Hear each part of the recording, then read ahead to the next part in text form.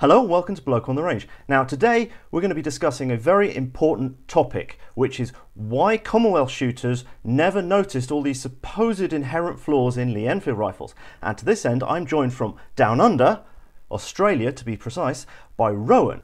G'day there, bloke. It's great to be here, and to all the flat earthers out there, yes, we exist. The toilet does flush in the opposite direction, and yes, we do drink a lot of beer. But not Foster's.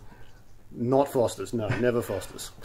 Right, so you may recognise Rowan because he actually participated in the October two-gun challenge match and was featured on InRange. Now, he actually won the World War I category in that match. Well, when I say won, he actually completely dominated and laid waste to the World War I category. 55 points ahead of the next competitor, beat 25% of the semi-auto shooters, and was only 120 points behind the overall winner. So bloody well done, mate. It's nice to be appreciated, and I had an absolute blast at that match. Ian and Carl put on a tremendous effort that day, and quite challenging stages with some interesting rifles coming out to play. And certainly watching you, watching the small amount of footage they put on their video there, my first impression was, this is a guy after my own heart who can run a bolt action. It's a unique skill, which is unfortunately forced upon us by regulation here in Australia, but as a result, we've got a very long history with the Lee-Enfield action in particular, particularly the No.1, but the No.4 is in staggering quantities here as well, and as a result, we tend to learn to run them rather well.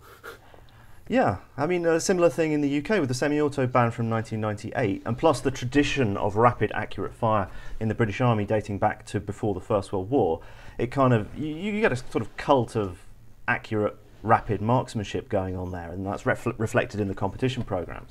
This is true. Like, there's obviously this day and age with the advances in basically full bore shooting, as it's commonly referred to. Obviously, they've gone down the custom build actions line, and with F-class taking off, and service rifle sometime after the 1980s or 70s started spearing off to become its own sport here in Australia, which is quite well attended across a number of shooting organisations in the country, and the club of which I'm a member of, which is the Queensland Military Rifle Association, we are a little bit different even in the service rifle sphere, because we place a specific emphasis on the ability to run the gun, not just prone at 300 metres or beyond, how fast we can run it, how fast we can use the dreaded rimmed cartridge and stripper clips, and yeah, rapid acquisition, rapid realignments across multiple targets, moving targets, we do the full gamut. And in the UK, it's well, it tends to be a bit more formal than that. Just as I was leaving the UK, civilian service rifles started to sort of come online as a bigger thing. Mixture of people with tactical Remington 700s with detachable magazines and old military bolt guns, normally dominated by No.4s for possibly obvious reasons. I mean, also I shot Franken rifle twice in IPSC matches, which was quite fun, with 20-round detachable magazines and up close and personal stages, middle fingering it. When people have never seen a bolt gun run like that, they have no conception that it's even possible. Which was certainly the case at the World War I match with InRange. People stood in awe, particularly on stage 3, when I was triple tapping targets in the time it took them to barely put one round on target. That's an acquired skill, unique even within Australia to actually operate with the middle finger, but my club in particular, we have an entire competition called the World's Fastest Battle Rifle Shoot, where we pitch Mausers against Lee-Enfields, against K31s versus anything you can dredge up.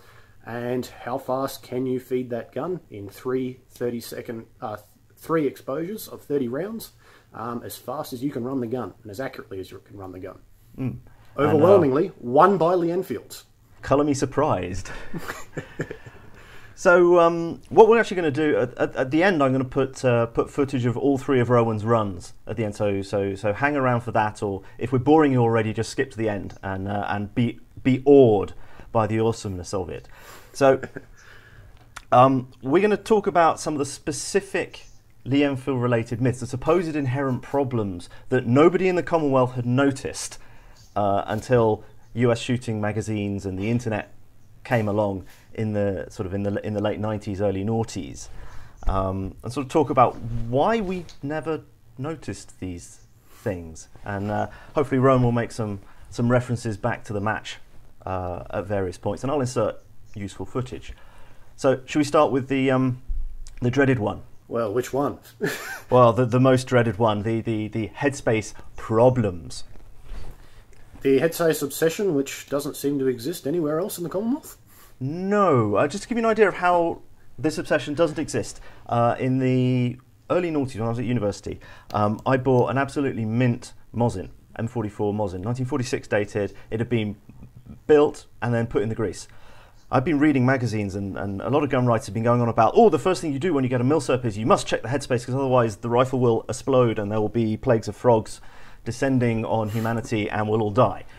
So I wander into Fulton's with it, and I say, oh, I just got this, could you check the headspace on it for me? And the guy just went, why?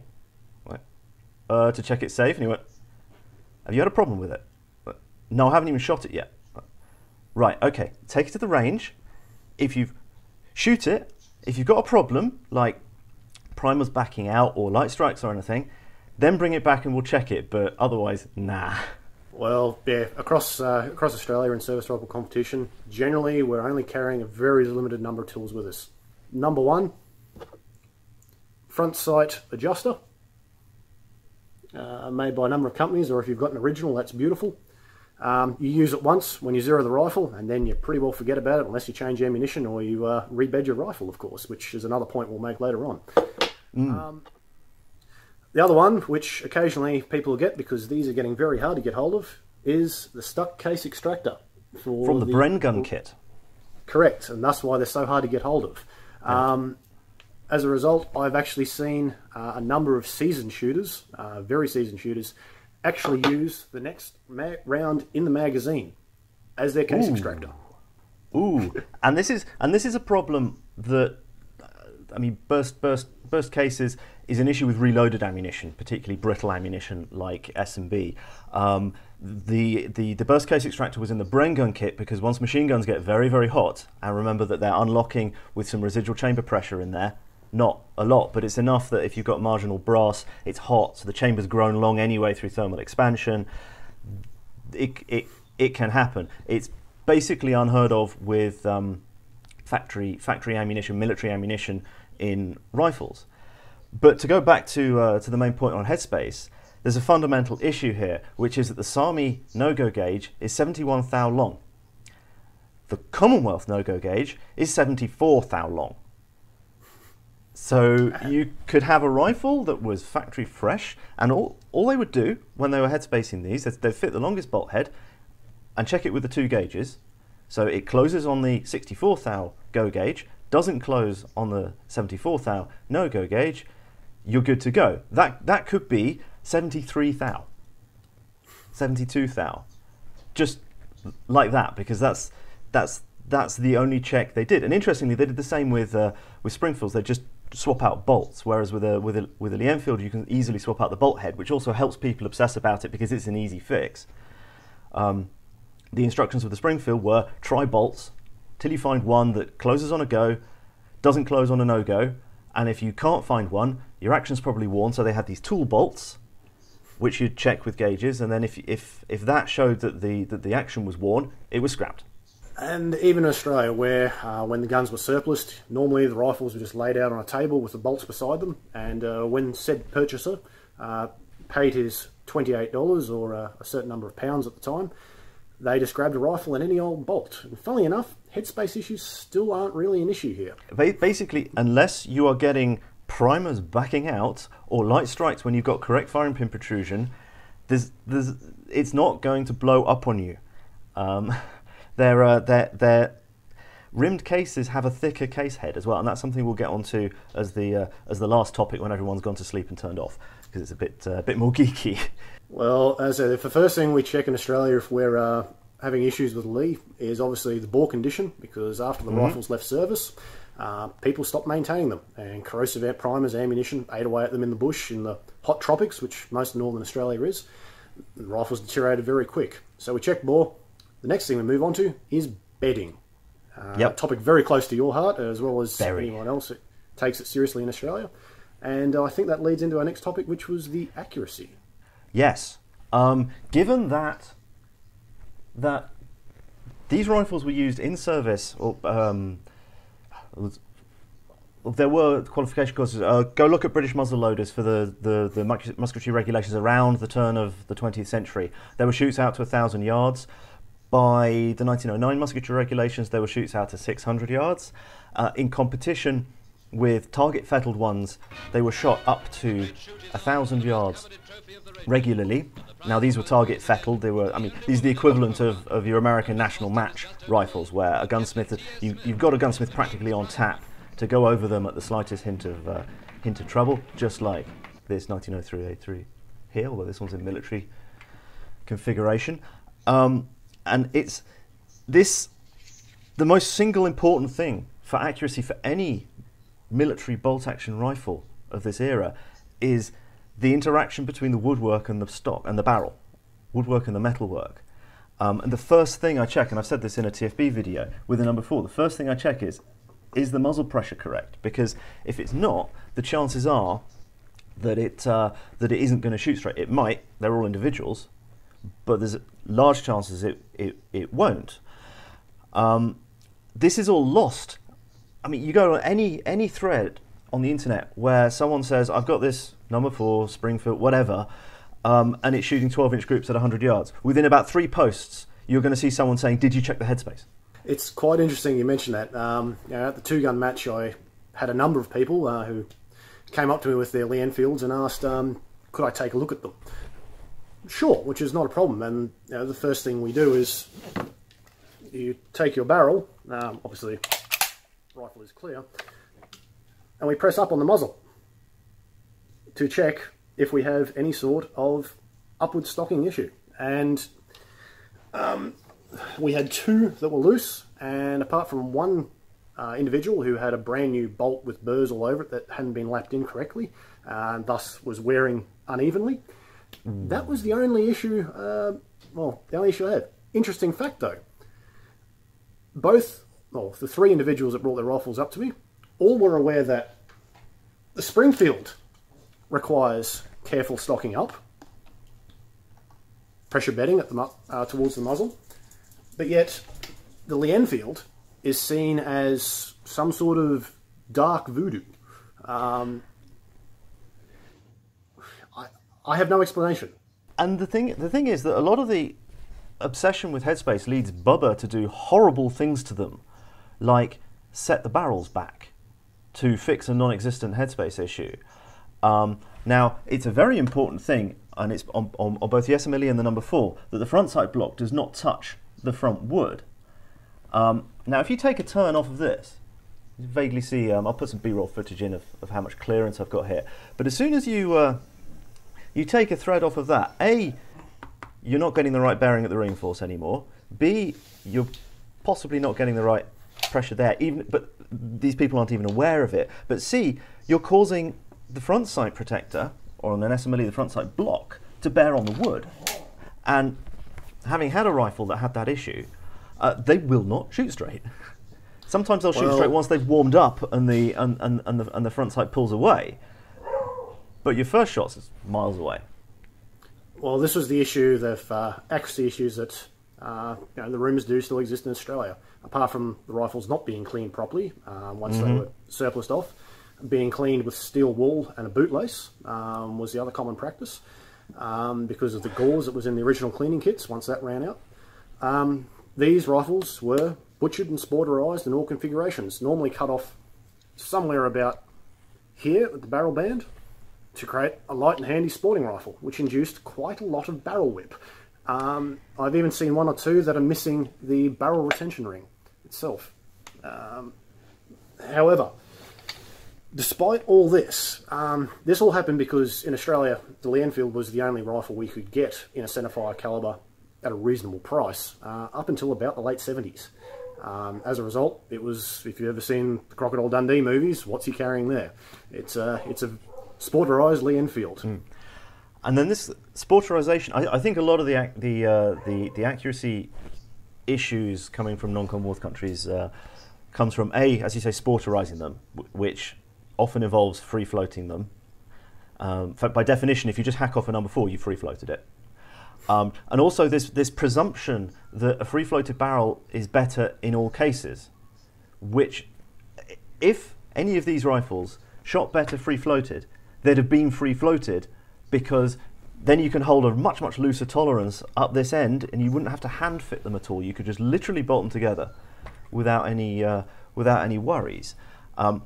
There's a reason why they took the time, and Springfields as well, to hand fit them into the stock with up pressure. And it was the 1903 Springfield that actually pioneered this, and then this ended up in the No. 4 via the P13, P14, and so on. I mean, this was an American innovation, and I find it interesting that you came across guys that were totally aware of this with one rifle, but then completely unaware of it in a rifle that copied that stocking up system.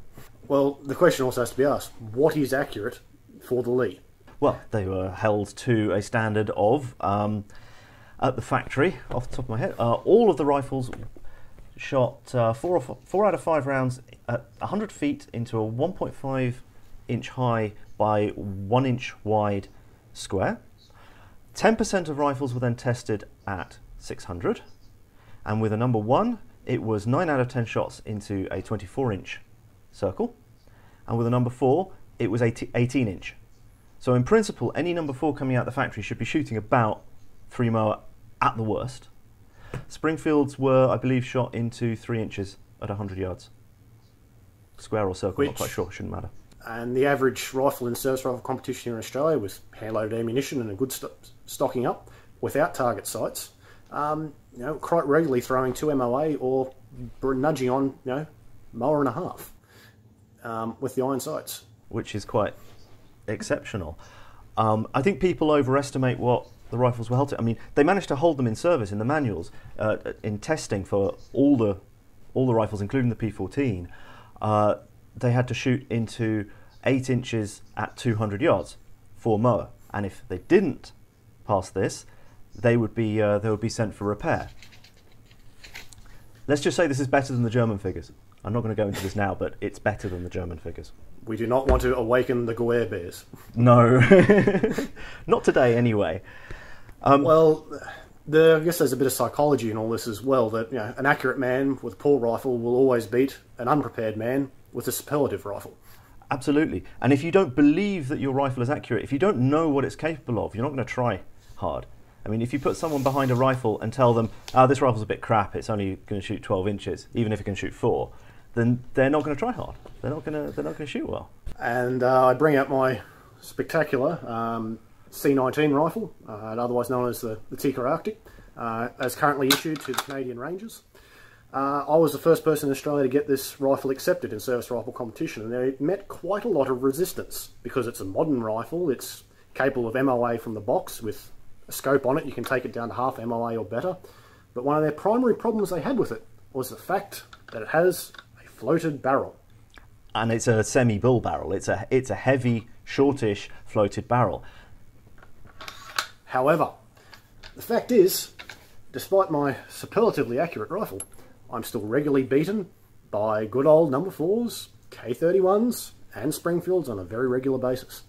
And the accuracy standard on iron sights is no better or worse than anyone else can manage.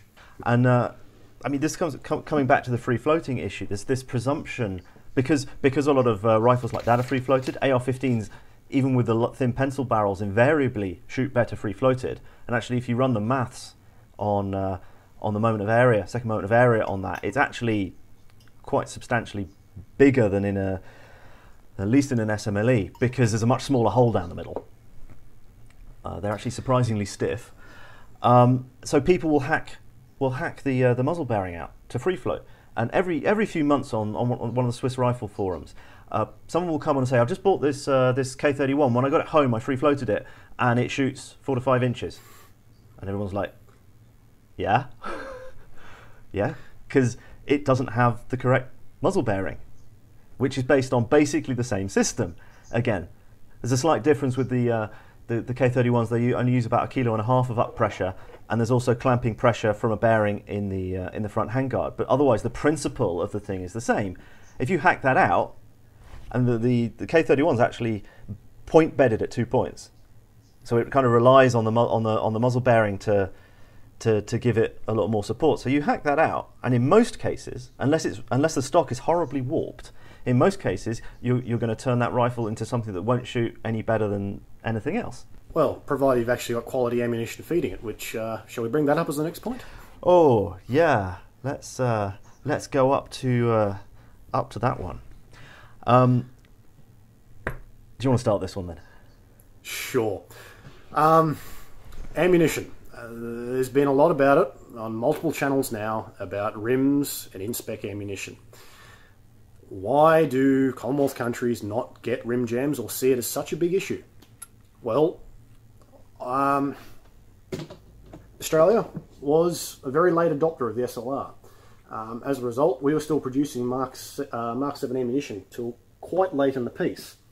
This one's dated 1955, and this was still available in pretty good quantities right up through till about the early 90s. And an old service rifle shooter that actually got me into shooting, Trevor Cook was his name, was still digging up through the service rifle clubs in pretty good quantities in 1997, and he was still getting brass in the year 2000, which was obviously now hung on to like gold. As a result, in-spec ammunition, rim jams weren't so much a thing. You get the odd sticky charger, you might have a weak magazine spring. However, rim jams, the drill was there. Bash forward on the bolt and it will go home. Now, the other thing I find interesting on this is, I think you've done some research on this yourself, Bloke, is Cookie, the bloke who taught me to shoot, he was a World War II veteran, Pacific, New Guinea. He managed to win the military medal at Templeton's Crossing. Yet, in all the stories he spoke with me, everyone else, and the two other gentlemen I've met in my time who were in the army prior to the adoption of the SLR in the early 60s, with us still trained on the 303, not one of them mentions the threat of rim jam or training a drill to clear rim jams at all. It just doesn't seem to be a thing. I mean, it's not in the memoirs. It's not in any officers' surveys on weapons and how they were used. It's not in the manuals. And in fact, I just happened last night to be flicking through Small Arms Training Volume 1, 1924, as you do. My life is so exciting, which has the longest list of possible jams that I've yet seen. It was by the Second World War. It was basically defective parts or failure to take a round because it hasn't popped up enough. So if we just quickly go through this, so we've got jams, causes, faulty manipulation of the bolt, so user error, dirt or oil in the magazine, which will make the mag sticky, dirty, damaged or defective ammunition, yep, some mechanical defect, worn or damaged parts. And then we've got, this isn't that long, types and remedies. A, no round enters the chamber, so that's magazine column not presenting properly. To remedy, draw back the bolt, press rounds well into the magazine, releasing them suddenly, tap the bottom of the magazine sharply. Okay? So next one is bullet enters the chamber obliquely, which is clearly caused by not pushing it fully into the magazine, and the German manuals have exactly the same stoppage. So draw back the bolt, pull back the round with the forefinger and push the round back into the magazine. Yep, and that's more or less exactly the same as the German stoppage, although they say it may be useful to remove the floor plate, which I'm not sure you want to do on a two-way range, really. 2 rounds side by side in the magazine. To remedy, push 1 round down sharply with the forefinger. So again, that's failure to push the rounds in properly. Damaged lips of magazine. Yep, it's a detachable magazine. It has lips, they can be damaged. To remedy, take the magazine to an armourer. To remedy on active service, remove the magazine and with a round of small arms ammunition, lever up the lips. Okay. Badly filled charger. And this is... and I'd never actually bothered to try and run a charger with the rounds any old way, because it was just sort of such an obvious thing to do them properly or to stagger them. And yes, if you've got them out of order, you just can't push them out. They run, aside from the odd sticky one, if they're up, down, up, down, up, down, or staggered, then it goes. Rifle half cocked. Remedy, pull back the cocking piece. Empty case remaining in the bolt way. Okay, that's a possibly a weak ejection thing. Remedy: remove by turning the rifle over to the right. Misfire, which is an ammo issue. Reload if misfire recurs, examines striker.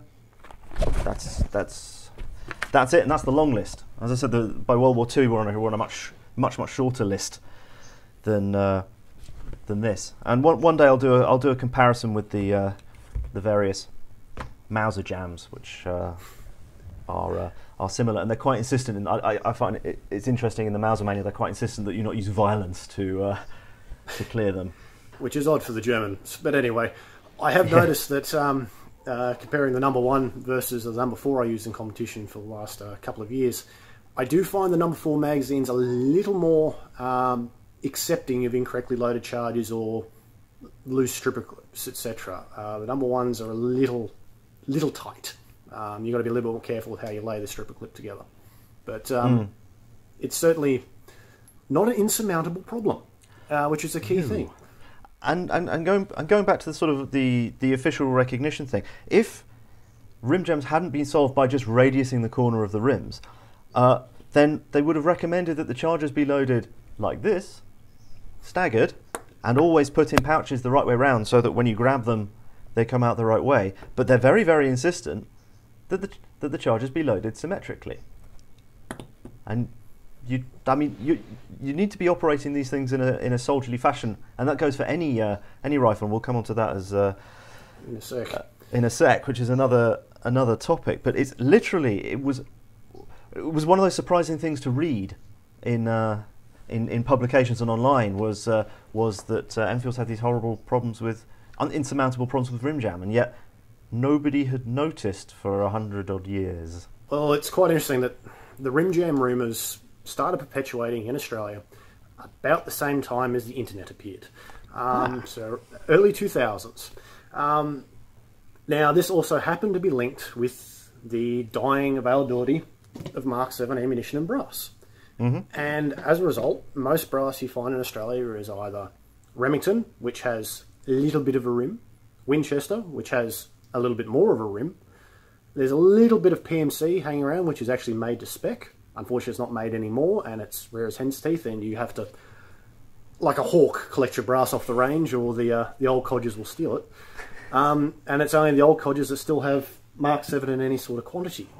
Funnily enough, this aligns with the sudden plentiful availability of S&B brass, with its non-radiused edges and its very sudden affordability as well.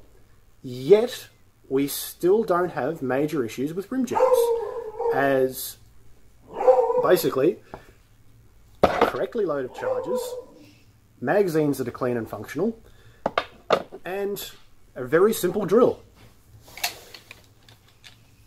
Rim jam, bolt failing to go forward, bash.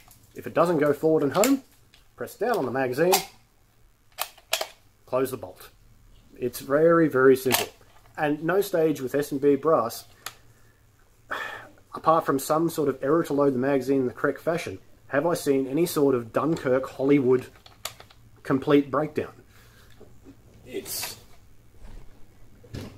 I just find it hilarious that in a space of literally a decade, we have this perpetuation of a rumour that has grown out of all proportions. Oh, absolutely, absolutely. And trust me, the British squaddy will complain about anything aside from the weight or layout of the modern SA-80, but that's a kind of criticising the NHS. You just don't go there. Well, our number one complaint with S&B brass is the size of the flash hole and the primer pocket, not the rim. And in any case, anyone who's getting rim jam, even with S&B brass, if they're not using a charger, then can you not load a magazine? I mean, even with rimless ammunition, it's good practice to push the rounds in a little bit forward and then push them back. It stops any risk of them hooking up on the back of the magazine. This is an entirely obvious way to load a magazine with single rounds. Unless, of course, you're used to rimless ammunition, or dare we say, a Mosin with an interrupter, which works of dubious states. Some of the time, if you're lucky. Interestingly, I had two Mosins in the UK, and the interrupter wouldn't prevent a rim jam on the top round, whether with surplus ammo or commercial. The Hungarian sniper one I've got now, it will, and the chap's Finnish one will. But the remedy for that, as I discovered, was you turn the rifle, you pop the floor plate back a little bit until the rounds go ting, and then you slam it back forward, and then it's fine. The number one issue we seem to have in QMRC with Mosins, whether they're Finnish or Russian manufacturer, is rounds ending up underneath the follower. I've never seen that one, but that's quite an exciting failure. It's quite spectacular. Yeah, so it's like, yeah, we suddenly discovered that these rifles that had been used in competition with great results out to 1,000 yards were inherently massively inaccurate, that we had horrible feed issues with them that we never had, and they had headspace problems. And this was yeah, as you said, it was the sort of late 90s, early noughties that suddenly we were made aware of these things that somehow, from the countries that had used these things militarily and used them a lot in competition, had never noticed. And even into the target rifle era, when a lot of number 4s were converted into heavy barrel target rifles, and I've done a video on a particular example of one of these, there was a belief they shot better at long range than the P14, M17 and Mauser 98 conversions, and that the front lockers shot better at close range. And this is entirely psychological, to be honest. The two absolute highest possible scores I ever saw in my target rifle era, which were shot with a converted military rifle, one was with an M17 at 300 yards, and the other one was at 600 meters in Canada with a Whitaker Special number 4, so one with a butt socket cut off and in a single piece stock. But I mean, none of these old military actions can keep up with the modern, heavy, rigid 3-4 lug accuracy machines. Yet our club veteran at QMRC shoots the Queens every year and managed a medal at 800 yards. Nice. Nice. With his number 4 with Park Hale target sights. Just a basic standard number 4? Yeah. Not even heavy barrel conversion? Well, it had a Lithgow. Well, it had a heavy military spec heavy barrel in it, but that was it. Okay, cool. Right, so shall we move on to your big bugbear, the manual of arms, and how, basically, the crux of this video, how to run any bolt action, but particularly a Lee-Enfield, fast, like you mean it. Yes, well, that seemed to be the key difference between myself, my good friend Dylan, who was there shooting the match with me. We seem to have an entirely planetary different method of operating the Lee action. Dylan is predominantly a pistol shooter, not a particularly strong rifle background, however, was operating the Lee in a, well, in this case, an Isha-4, borrowed from Carl, in a fast, repeatable, and soldierly fashion. Now, that could be because he's ex-defence, or it's because maybe that's just the way we're taught down here.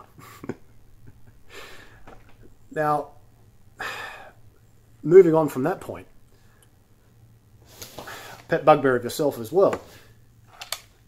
Operating the rifle at the shoulder, allowing you to maintain a sight picture, or dropping it from the shoulder, operating the bolt, and coming up. Which one do you think allows for a greater speed? Yeah, I mean, it's fundamental. Whenever I've done IPSC coaching, whether pistol or rifle as well, the message is always eliminate unnecessary movement. Pistol, revolver, rifle, semi-auto rifle, bolt action rifle, unnecessary movement is costing you time. And this goes for everything. And they were very insistent in the manuals about operating the bolt in 2 smooth movements. So, bang. It's not 4 movements. It's not. And people who complain about feeling the springs on these, if you operate this in a soldierly fashion, according to the manual, you don't even feel the spring because you're smacking that thing extremely hard in a forwards direction, and it's not overly strong a spring. But you were telling me before about seeing people operate it in like 5 or 6 movements and struggling against the spring. And yeah, forward, fight, down to the trigger, fire the action, I saw then up, back, forward, fight the spring, down, and fire. With the palm of the hand, you just did with it the palm of the hand. It's there seems to be, I don't know whether this is a cultural thing. Is it a Mosin thing? Is it the? Well, is it could just a cock on opening thing. I don't know. But then a Springfield, because it has a fairly weak mainspring compared to say a Car 98K, you can finger and thumb these quite happily. And that is the key difference. It's all in the wrist. I mean, the manual states in a smart shouldery fashion, you can get a quick march cadence with this. Yeah, left, right, left, right. It's designed to be run that fast. As is often yelled on many a range, if someone's having trouble, treat it like you hate it. Yeah. Oh, I got some hate comments a while ago on one of my Lee-Enfield videos. Someone complaining that I was treating the rifle too roughly. It's not your girlfriend. Don't baby it. If you baby it, it's not designed to be babied, and that's when you potentially get rounds jump. Potentially, if the magazine lips aren't quite right, getting rounds jumping places they're not supposed to go. But it's designed to be operated in a soldierly fashion, in two movements held between the forefinger and thumb. And I was discussing with somebody that perhaps this palming thing comes from a lot of people having a reasonable amount of experience with Mosins because they're cheap. And that, sometimes you need to give that a good slap with the palm of your hand, simply because the bolts are rough generally, and and the primary extraction's really poor, and the cases are often steel and sticky, and so you got to give it some persuasion to get it open. It's a bizarre thing. Moving back to leaving the rifle in the shoulder when operating, the purpose of your follow through: release the shot and follow through. Reset the trigger, regain the sight picture, and realign on that target or the next. That is the purpose of the follow through. How are you meant to achieve any of these if the rifle has already left your shoulder and you've started working the bolt? Yeah. Is that thing about, I mean, having to reacquire a target being absolutely obligatory with a bolt action is not exactly the case. Okay, there's more movement. Let's compare like with as like as possible. So take a No.4 versus an M1. M1. The machine that goes ping. The machine that goes ping. So you've got aperture sights in both cases. The M1's a bit heavier, but it's semi-auto. And yes, you can bring that down a bit more easily.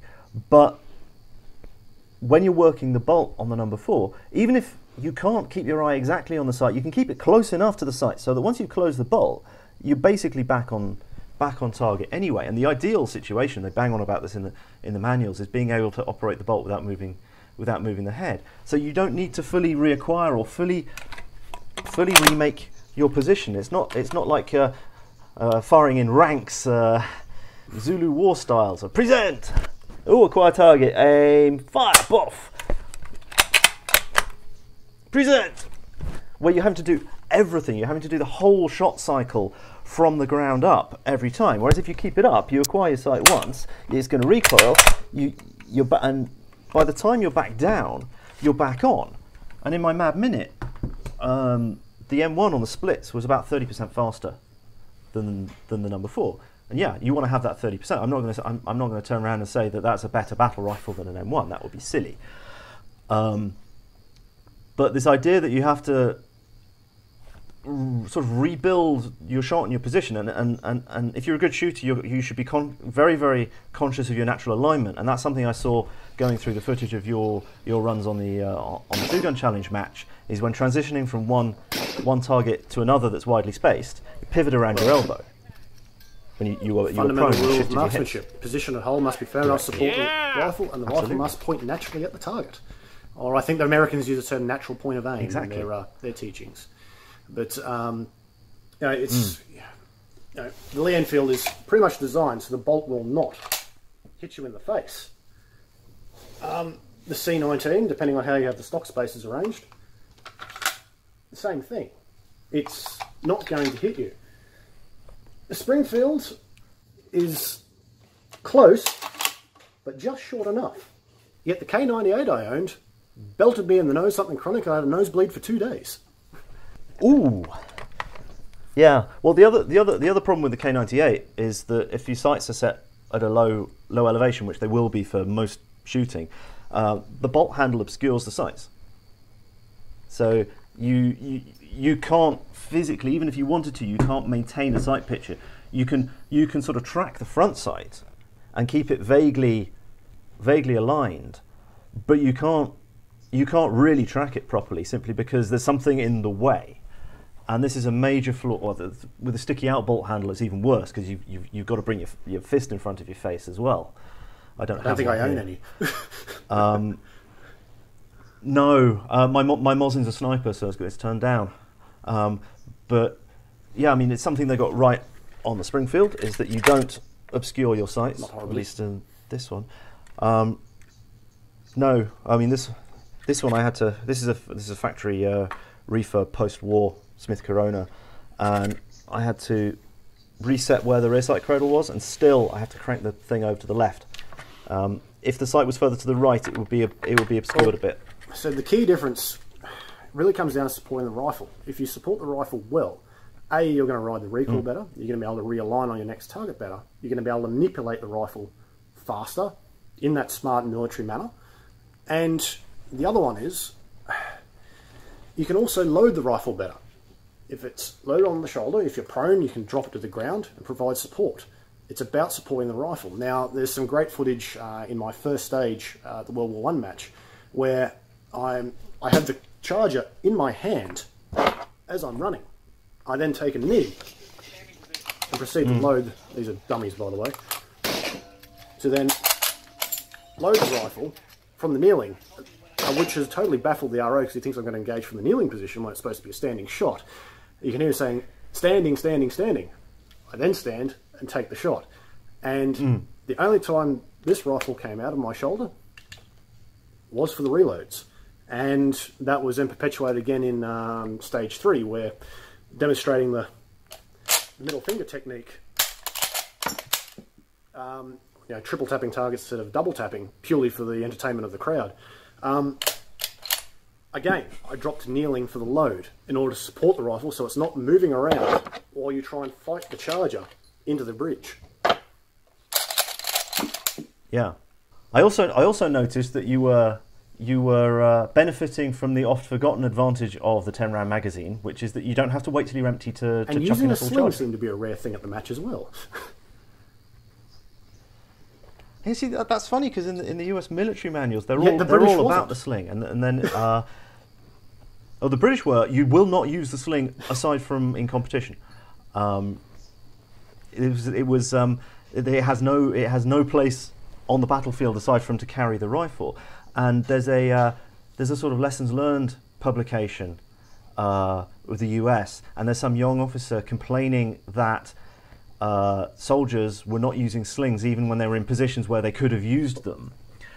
And then in fact the first shots fired, I believe, on the training range were fired sling supported, whereas the Brits fired with a wrist supported on a sandbag. But I mean, certainly I can understand why in a combat situation you wouldn't want to tie yourself into the rifle, which might limit your ability to move it, engage a surprise target from an odd angle or something like that. But certainly on a competition range, you haven't got anyone firing back. Well, even against the clock, you can move your body faster than you can swing the barrel. Yeah. So, I mean, I actually used a sort of jury-rigged single-point sling. It's actually an M16 cloth sling on a hook when I shot Franken rifle. We had a couple of 4-inch plates or 4-inch tiles at about 100 yards, and I had a red dot sight on it. And it was the first shots of the stage, so I hooked myself up with the single point sling on a hook, got it up high, dropped prone, nailed those targets, stood up, and because everything else was close up, as I was running the 20 odd yards to the next firing position, I just unhooked the thing and threw it on the ground. Obviously that's not a militarily appropriate thing to do, but in terms of sport shooting, that was my solution. What it takes. Do we have anything else on manual of arms? I think we've put that to... The general point is, if you're not using something the way it's supposed to be used, you're not going to see the benefit of it. So fundamentally, there is no difference in speed between that rifle, or this rifle, or a sticky out bolt handle, if you're not holding it up in the shoulder and keeping it there. So if you're doing all this unnecessary movement, and occasionally you get people coming up and saying, "Oh well, I find sticky out bolt handles to be faster," and I think, you're not cycling it in the shoulder then, are you? Oh yes, I do, and I'm palming it, and you should be able to cycle the bolt in 2 seconds. Like, mate, I've got videos up where I'm doing well sub 2 second splits. Well, the general consensus among my club is that sticky handle bolt handles work really well on Mausers because of the cock on open to overcome that initial pressure. After that, well, once you take the Mausers out of the equation, there's not much left. Yeah, Mosins, which are just rubbish. Rubbish. Yeah, there's some Mannlicher turn bolts, which they're even worse. They're even further forward because they're split bridge. And they're like, why? And I suspect that the sticky out bolt handle stuck around for Continental infantry rifles because of, well, sticky extraction, fighting the spring, and not keeping the rifle in the shoulder. I think that they were not thinking of that kind of shooting until relatively late. Now, in the Second World War era manuals, they talk about reloading in the firing position, which I take as meaning reloading in the shoulder, which you can with a turn down bolt handle quite easily. But with a sticky out, you're fighting it. Palming is a valid technique under those circumstances. Well, I guess the whole thing with manual arms and your initial plan to link to commercial catering equipment. In Australia, we learnt to use what we had, and because other rifle types and action types were not available for sporting purposes, hunting or target shooting until the late 70s, we learnt to run the Lee-Enfield very, very well, be it fast or we learnt to do it accurately. And as a result, that still sticks around to this day, just like... But yet, that translates to other types, whereas we see some countries, they know their rifle type only, and everything else seems to be beyond them. I mean, the Swiss know the K31 and specifically the long 11 and 9611, but their idea of rapid fire doesn't go beyond 6 rounds in a minute, which is leisurely. I mean, I've shown several times shooting the Feldschießen, and yeah, that minute takes quite a long time for just 6 rounds. I mean, it gives you time to rest. You can remount. What was it you said with the high power and national match type shooting?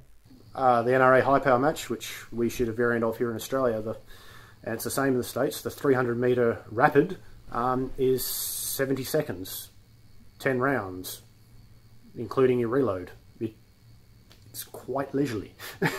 I'm sure if you get flustered or have or screw up a charger or something, that suddenly that 70 seconds can whittle away rather rapidly. But under normal circumstances, with a reasonably slick reload, it's a timed precision. Time deliberate, yes, yeah. All right, shall we move on to the last one? Strength of the action, yeah. Yes, right. We are going to move on to this. There's some interesting engineering and physics out there, but this is an interesting point. Okay. So I'm just going to read the whole thing from the textbook of small arms.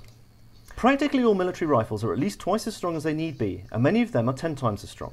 One great reason for this is that the cartridge case itself, when free from grease, grips the wall of the chamber very tightly on firing, and so relieves the deadweight thrust on the bolt head. This is very clearly shown when using the oiled case method of pressure taking.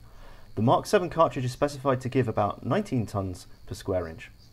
If, however, the case is not dipped in oil, it registers only about 10 or 12 tons per square inch. A little aside, the pressure measurements they used at the time were what's called an axial crusher, where you basically use the cartridge case as a piston, and it pushes back on a breech block, and then that crushes a piece of copper, and you measure how much that's crushed, and from that you can get the pressure back. The proof cartridge for the 303 barrel is specified as about 24 tons, yet fired without oiling the case, it registers much less pressure on the bolt head than the service cartridge properly oiled. It is therefore most necessary to remove all grease from the chamber before beginning to shoot if the action is not to be strained. Okay. This is where it gets interesting. As is well known, the SMLE has a rear-locking bolt, and this is often supposed to be a source of weakness and possible danger. And this is actually, another tangent, this is all propaganda from the turn of the 20th century leading up to the P13. There was a massive faction in the British military and in the shooting hierarchy who thought that the short rifle was not accurate enough, and they basically wanted a Mauser-actioned target rifle capable of a body shot at 1,000 yards, which is, with hindsight, completely silly. But a lot of this propaganda from this era is still common currency 100 plus years later. But it is often overlooked that the cartridge is a rimmed and not a rimless cartridge. As a necessary result, there is much more metal in and near the case head of a Mark 7 cartridge than there is in a rimless case. The rimless case has a deep groove cut in it for the extractor, so that the floor of the inside of the case head is really only just inside the walls of the chamber. A stretch action or a badly fitting bolt head with a rimless cartridge may easily allow the floor of the case to be outside the chamber. If so, the cartridge case fails badly and allows a large rush of high pressure gas to escape and wreck the rifle. Such a casualty is almost unknown with the SMLE, except when the cartridge case itself has a bad floor in it. With good cases, the SMLE can safely fire a few rounds at as much as 30 tons per square inch pressure, whereas hardly any rifle using a rimless cartridge can stand one round at such an excessive pressure. Now that's SMLE, not the number 4. That is the famously weak SMLE, and this is something I'm going to do. I'm going to section some 303 cases and some 7.5 Swiss, because these are mid/rear lockers, so we've got an exposed, easily visible chamber, and I will show exactly what they mean by that at another time. Quite interesting, because we spoke about separated cases before, and weak brass or corroded brass. In many cases, people are still using vintage ammunition, but where cases separate on the 303 is usually right about there, which is basically where the thin cartridge wall starts, because there's quite a lot of brass up around that case head. There's an awful lot of brass up against that case head, and in fact some of the Nitro Express cartridges that were sized for SMLE actions, they're pretty chunky cartridges. Well, I know several people in Australia have built 35 caliber 303s, a 2.5 inch 375 Nitro flanged, I think it was called, and Australia, the quintessential scrub rifle or bush rifle was a 25 303. I mean, we necked the 303 case up and down from 22 caliber to, well, my mate built a 4570 variant with the rim turned down and put that in a number 4 action. I mean, the number 4 action in particular, it was converted in the L42 marksman or sniper's rifle to handle 7.62 NATO. I mean, that's a massive pressure difference. If we go to skip copper units and move straight to PSI, we're talking 60,000 PSI plus for 7.62 NATO versus the relatively mild, but though check the difference between CIP and SAMI for the maximum pressure of the 303 case, which is by CIP is listed as about 53,000 or 53,900 PSI. Interesting that SAMI again downrates the cartridge, just like their, well, I wonder if they're not downrating it to Krag, because the SAMI 303 no-go gauge is the same as the Krag no-go gauge. And I'm wondering if that they just didn't, because you see occasionally that 303 it's a 30 Krag level cartridge. Well, 303 marks 1 to 6, yes, but Mark 7, the Spitzer cartridge, is a different beast entirely. And let's not even mention Mark 8. Yeah, which they will handle it as well. Mark 8, because it's a boat tail, doesn't run well in cordite-worn throats, and that, I believe, is the official reason why you weren't supposed to use it. But of course, as soon as you've got squaddies told not to do something, they'll do it. Yeah, more range, more range, more range. It did give less flash.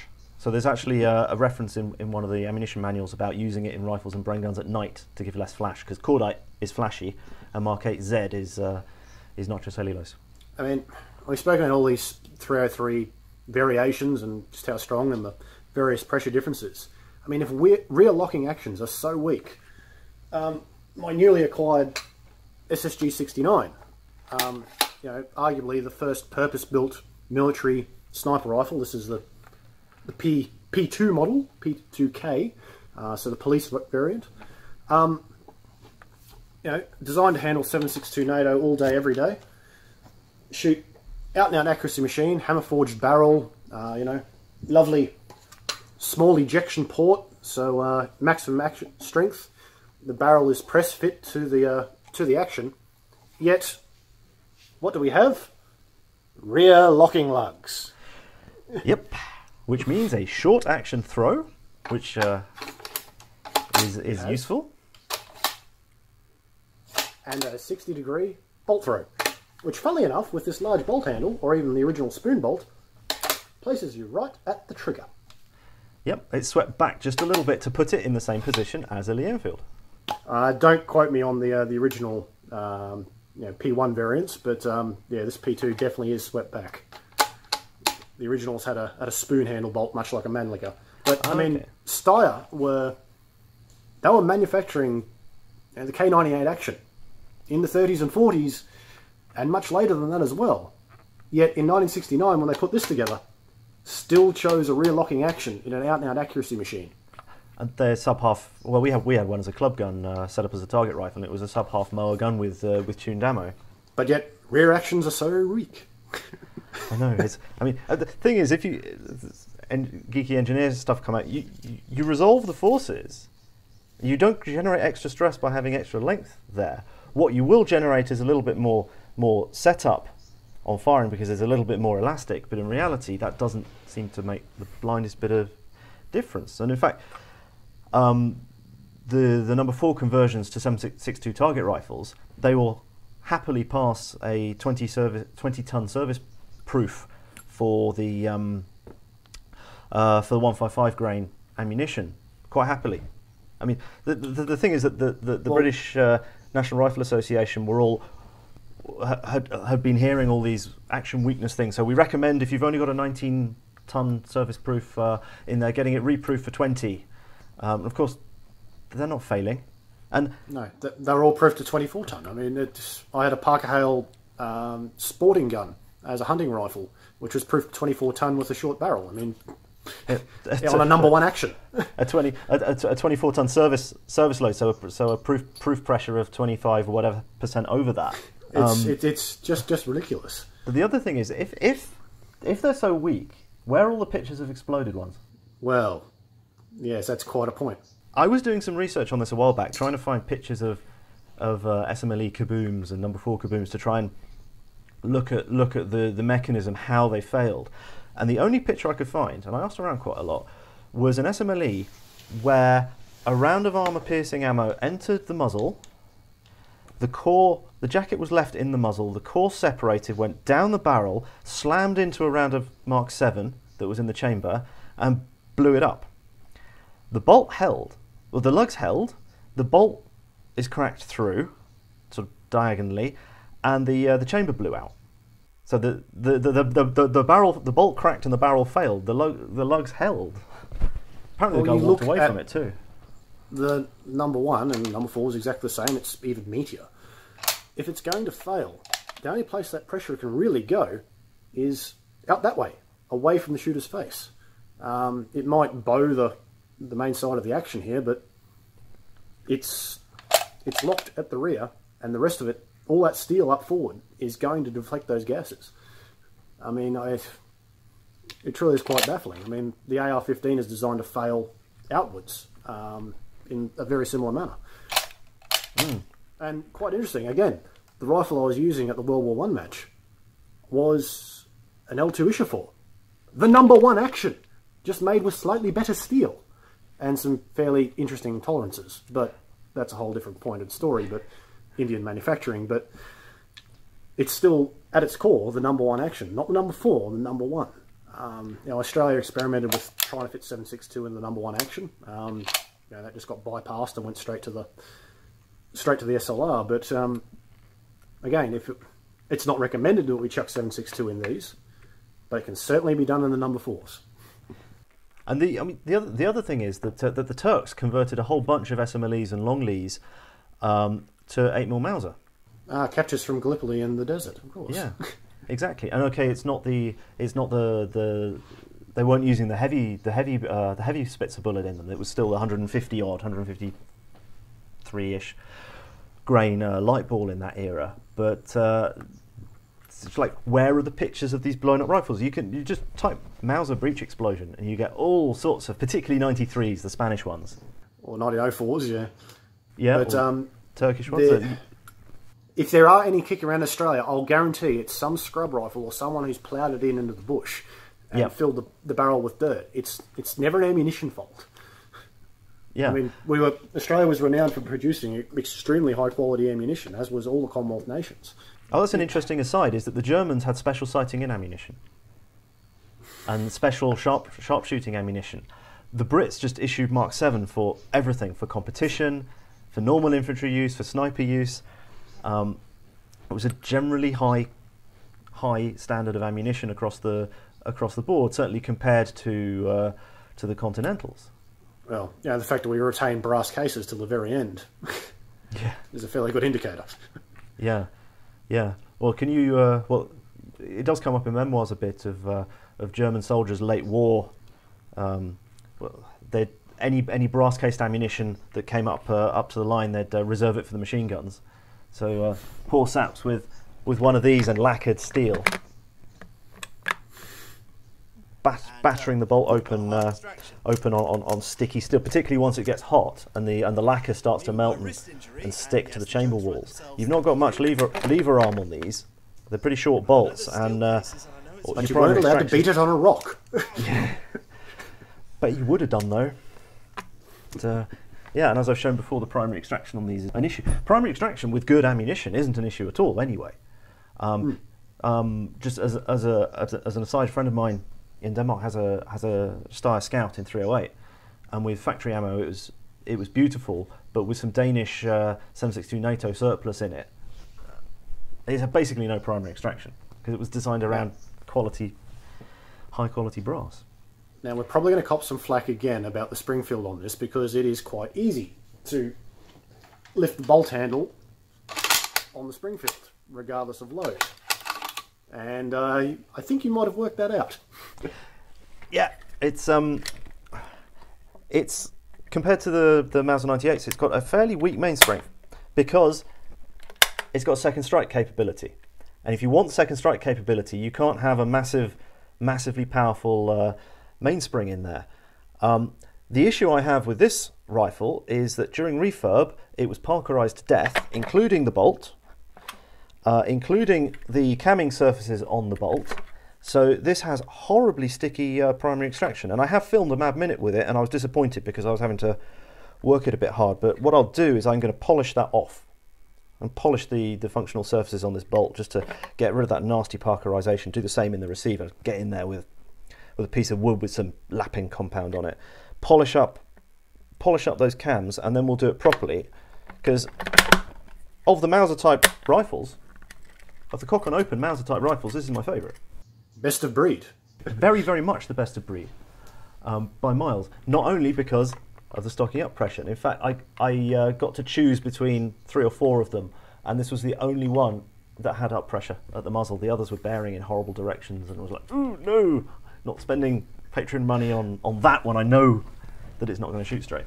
Well, funny that we mentioned best of breed as well, because I know that we were both looking at some old footage from the early adoption of the SLR in the British Army, and obviously the rate of fire comparison inevitably came up, and that included the No.4 versus the SLR, and I think the squatty was probably told not to give it his best. Yes, he was working the bolt in a very, very soldierly fashion, correctly, but then was doing this massively long pause and aim, which was possibly told to, slow ball it a bit.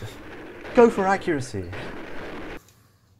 Well, I think that works through most of the points. We had the differences between the Commonwealth and the British Empire at large, and the rest of the world and Lee-Enfield. Yeah. Oh, by the way, the Germans seem to quite like Lee-Enfields as well.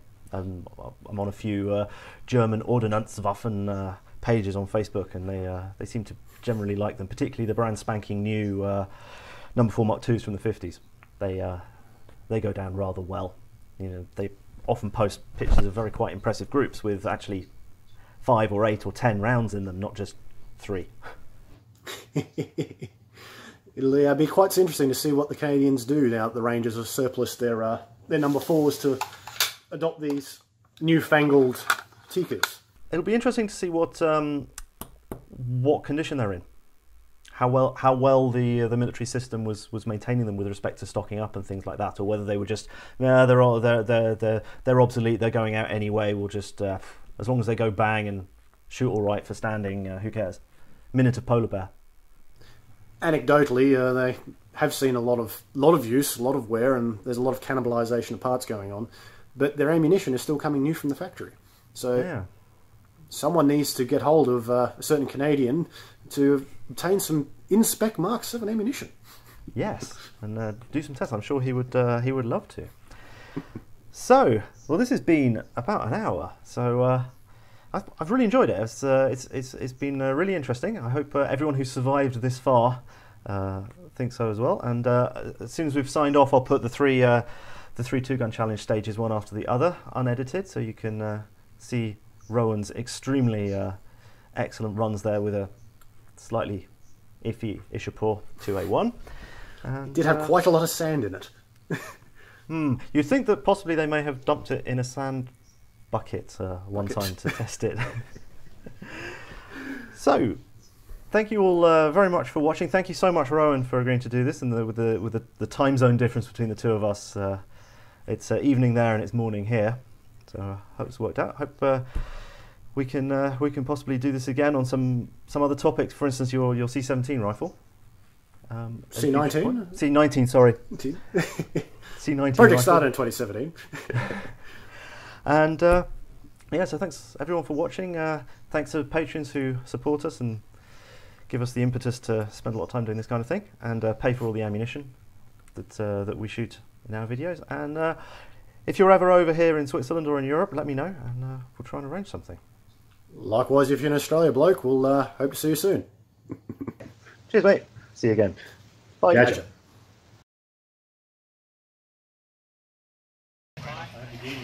Press on the line, look forward!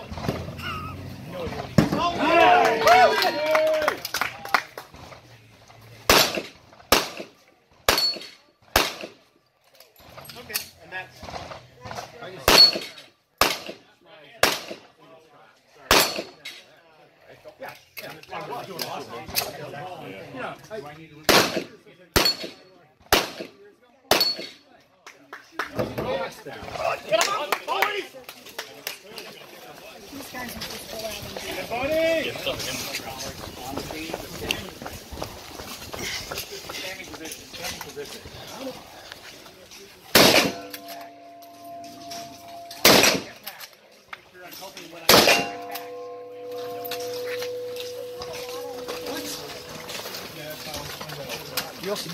Very nice. Yeah, that's what he was telling me before.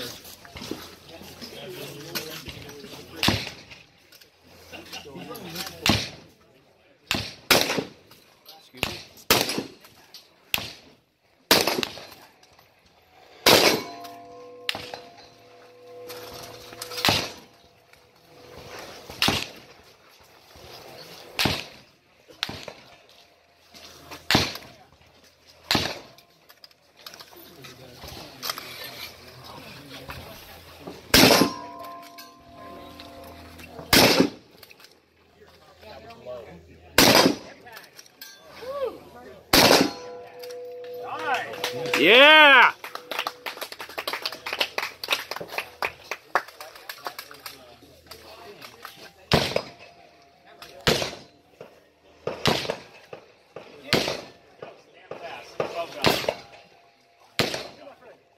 Nice job. 10 run of infield. Very, very nice, man. How'd that feel? Indian rifle sucks.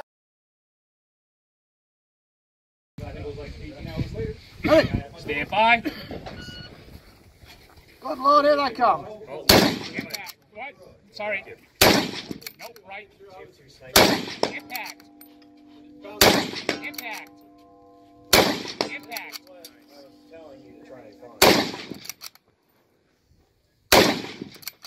That looks way right. Impact. Low. Impact. Need one more on that.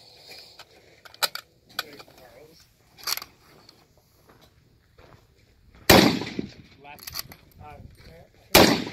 Right. Impact. Go.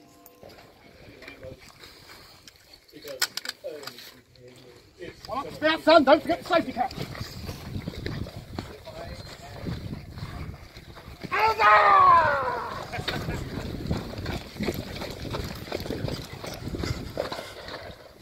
Impact. Impact. Impact. Impact. Awesome. There you go. Impact. Impact.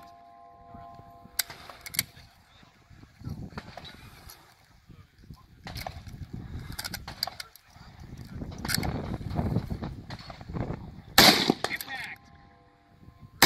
Impact.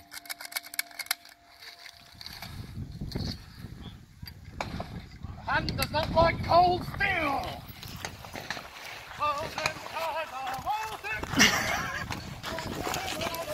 Oh, good God.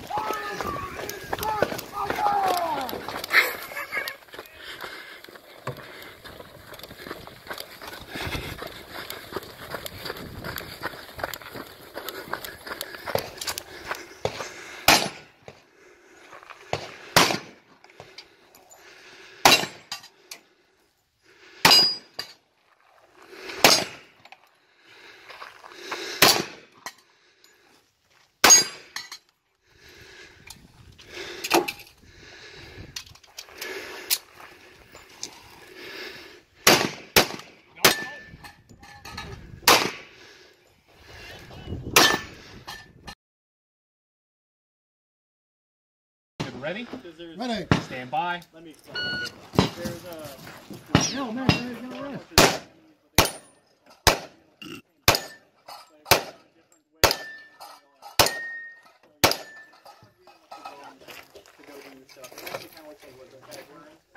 The middle bit and the zipper. Pretend it's more pattern. Pretend it's more pattern. Yeah, but maybe make them both colors more pattern. Yeah, sorry. Let's turn it up to 2.5. More pattern is all we wear now, except on the point out. But also if your cage side, remember doing.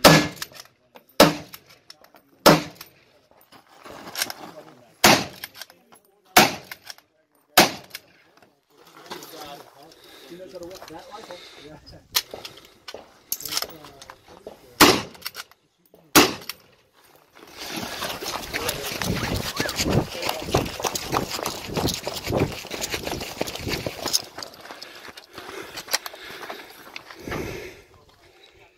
Impact. Impact. Impact. Perfect. Unload and show clear. Well done. Damn, Well efficiency. done indeed. Woo. Ball forward, hammer down. Perfect. All right. Very nice.